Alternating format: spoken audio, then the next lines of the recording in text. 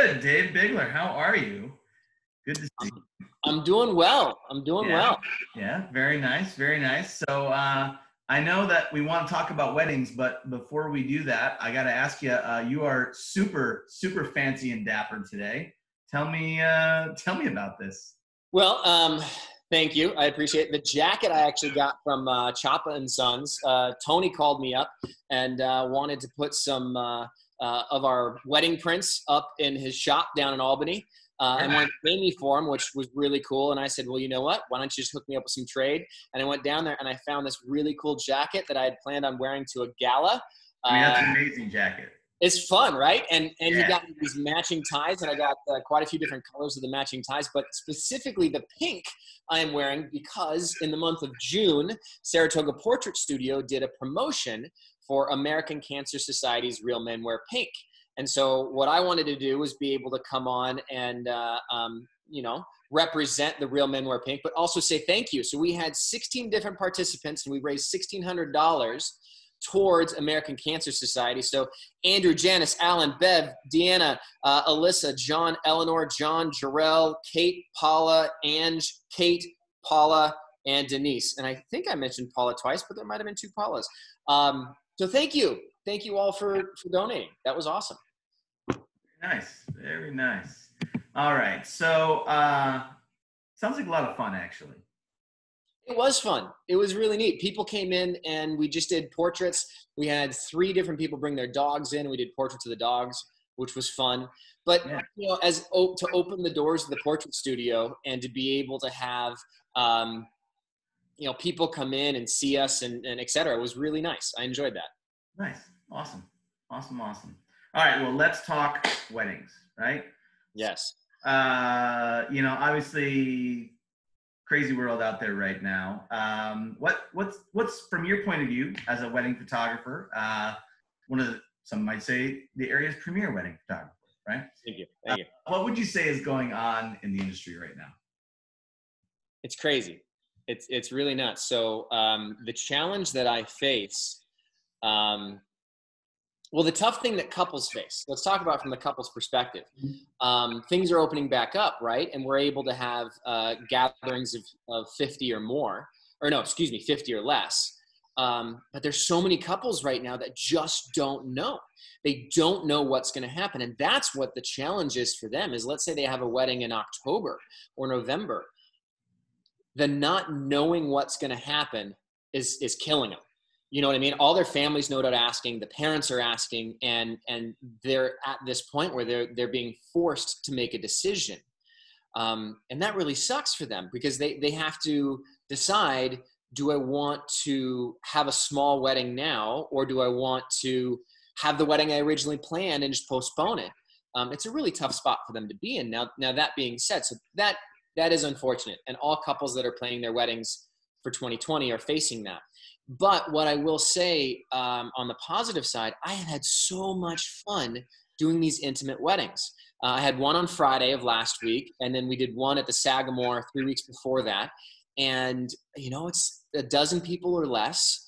And the 2 that I've done thus far they did the full thing. So they got all dressed up, did hair and makeup, had us do photo and video for one of them, which is great. And I've got 3 more planned in the coming 5 weeks. I've got 3 more that I'm doing. One's in a backyard in Clifton Park. One's at the Otasaga. And I honestly don't remember where the 3rd one is, but I know I'm going to be there for it. But those have been really nice. I've really enjoyed them because it's very laid back and the couples have fun and, they still get married. But the challenge, as I said before, is that people are really in a tight spot in deciding what they're going to do. I don't think people realize, understandably in the spectrum of things to worry about, a bride and groom planning their wedding is probably not that high. But you need to think about that. No doubt this bride has been planning this day since she was 3 years old. And now all of a sudden this perfect day that she's been planning for so long and has had booked everything, has it all dialed in, can't happen the way she wanted it to happen. And it's a really tough spot that they're in. Yeah, absolutely. So, from a business standpoint, right? Because you're a wedding photographer, this is what you do, right? This is how you make a living. It's how you put food on the table, pay your bills. You know, Yeah. from that perspective, I mean, what light can you shed out on it for us? From the business standpoint, this really sucks. It's really tough. It's really tough. This is why we did a headshot promotion in June.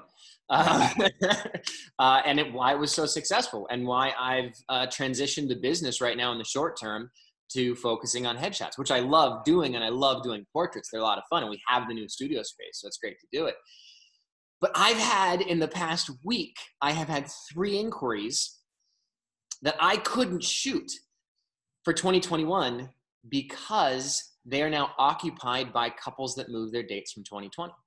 So from a business standpoint, my plan was to downsize the number of weddings we were doing in 2021 to a max of 30 weddings, right? 2 years ago, 3 years ago, we did around 50 to 60, but I had 2 photo teams and 2 video teams. And my plan was to downsize to just 1 team. That was the goal. That was the plan. Mm-hmm. And 2020 was going to be the last season that we were doing multiple teams. But we're already at 20 weddings for 2021.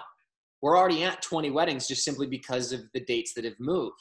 So I don't think people realize that from the wedding industry's perspective. Everyone's saying, oh, 2021 is going to be amazing. 2021 is going to be horrible. And the reason why it's going to be horrible is that I'm going to be working a ton. So I'm going to do 2020 weddings and 2021 weddings, but I'm going to have the revenue of 1 year. Sure. Does that make sense? Yeah, absolutely. So I'm happy for those weddings that we have. I'm happy for those weddings that book, but from a financial standpoint, I'm not going to be able to downsize for 2021 simply because I won't be able to, I need to bring in a certain amount of revenue to keep the system going. Yeah. So there's a break-even point. So now that break-even point has extended out. So it's good. I love the fact that we're very busy and that our 2021 is filling up so quickly. But advice for those couples that are out there getting married right now or who are planning their weddings, well, which do you want to hear first? The advice to those couples that were planning for 2020 and are trying to wait to decide what they're going to do, that have their weddings in, let's say, mid-August to the end of 2020, or the advice for those couples that are planning their wedding and haven't booked a date yet. Which do you want to hear first? Well, let's keep people on the edge of their seats. So let's do 2021 first, and then we'll come back to 2020. Book now. If you're going for 2021, and I like putting them on the edge of their seats. If you are planning your wedding right now, and you want to do the big, elaborate, fun party, book the venue, book the photographer, book the DJ or the band now. Anything that is dependent upon an individual's whose schedule can pack up, book it. Venue first, photographer second, DJ band third, not to prioritize those, but just simply in how far out we book. We are booking now. Our October of 2021 has 2 dates left in it. Gotcha. It's nuts. It's nuts. So if you want the big wedding, that's my advice. Seal it in now. Now, the other things like your dress, you can wait on the dress. In fact, I would highly recommend that you wait on your dress so that you can get out of the COVID-15 body that you no doubt have. But there's other, like florists, for example, can do multiple weddings in a day. So you have a little bit of time on that. They're still very important and critical, but it's not as critical as, like for me, I've only got 1 date available. And so once that's booked up, that's booked up. Interesting. All right. So let's take people off the edge of the seats now. Let's talk about 2020. Well, do you want the advice from the wedding photographer's perspective or from a guy that's been married for 17 years? Let's do both. Let's do wedding photographer first and then 17-year husband second. Okay. Wedding photographer first. This is your day. If you can't have the day you wanted to have, postpone.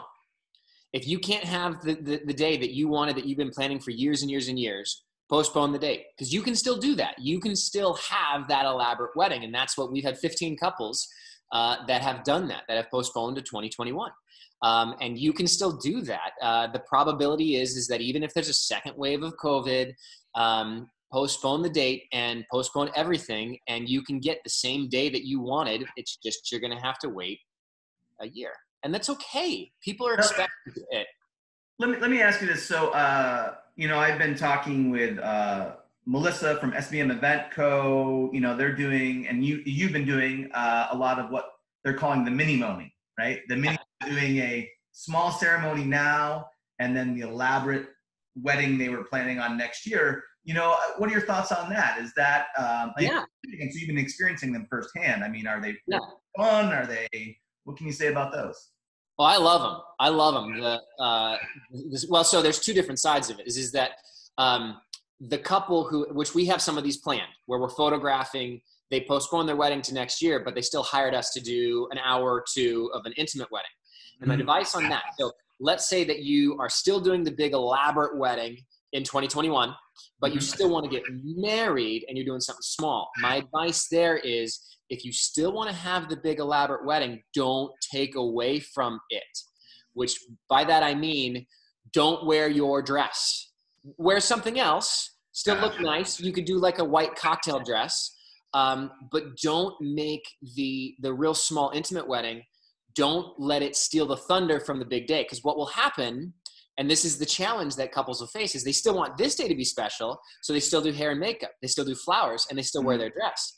And what will happen then is that when it comes time for the big celebration, well, you already did some of those things, so it's going to lose its shine and its luster, so to speak. Watering it down a little bit, yeah. Yeah, but on that note, the wedding we did at the Sagamore a few weeks ago, the bride's plan, so they were getting married down in Long Island. We weren't the photo or video, but they were getting married down in Long Island the very beginning of May. So everything got canceled on them, whether they wanted to postpone or not, and it was a tough situation. I don't know the whole story as far as that venue and what their situation was, but their plan was to postpone to 2021. But the bride still wanted to wear her dress, and she still wanted to have, she had her sisters as her bridesmaids, and we still did photos, she still did flowers, still did hair and makeup. But a few weeks after, she texted me, she goes, "Dave, I had so much fun. Thank you. We had a blast. We've made the decision to fully cancel the 2021 celebration because we had our wedding celebration, and it was phenomenal." They're still going to do something when they can, as like a backyard barbecue and a celebration, but they realized that, wow, this was really cool moment. And that's kind of where I'm now going to transition to the husband, the guy that's been married for 17 years, which turning 40 this year doesn't make me feel old, but to be married for 17 years, that makes me feel old. But I have an amazing wife to deal with me for 17 years. So my advice on that, as far as the married guy, don't wait. There's wedding vendors that are going to hate that I say this. The wedding vendors are going to hate this, that I say this, but don't wait. Get married. Don't postpone for another year. Make it small, make it intimate, make it special. The most important thing from my perspective on a wedding day is that you become man and wife, and you become married, or whatever the term is for today's times, whatever. That at the end of the day, you're married, and you are now one, and you can start that life together. So that's not the wedding vendor's perspective, because the wedding vendor would say, still do your full wedding. That $60,000 wedding that you planned, to do that. Definitely do that. Spend the $60,000. But the husband would say, and the wedding vendors are going to hate that I'm saying this, is that, you know what? You got thrown a curveball. Everybody got thrown a curveball. Yeah. If it were me in that situation, I'd still get married. I would have those people that are truly important to me there. I'd still do a celebration. I still would do that, but I wouldn't worry about all the hoopla and everything else. I would have a small, intimate, beautiful wedding. I would spend the money and go someplace nice. And there's lots of venues that are doing specials for that. Yep. Do it for some people and still get married, and still have that celebration. But there you go. That's my thought. It's my advice. It's a good thought. It's good advice. So I appreciate it. Dave, as always, thank you so much for being with us and everything that you do for the wedding industry and being the amazing photographer that you are. And I really do think that. I don't just say that. So. Well, I appreciate that. Occasionally, I see these little chickens that are walking around the back of the yeah. Over your right shoulder, you can see them. There's 2 of them there. How many hens do you have? We have 23 on the property right now. That's awesome. That's awesome. Yeah, they just free range. They just walk around. They're fun to watch. They are characters, and we're getting about a dozen eggs a day right now, which is a little crazy. We're just giving them away. So if you would like some fresh farm eggs, Dave, I'm your guy. And yeah. Awesome, man. Well, enjoy the farm, and thank you for everything that you're doing with the website and for helping to promote wedding vendors, etc. Yeah, it was good chatting with you. Thanks for arranging this, and thanks for your time. You got it. Thanks, Dave. Talk to you later, Mike. Cheers.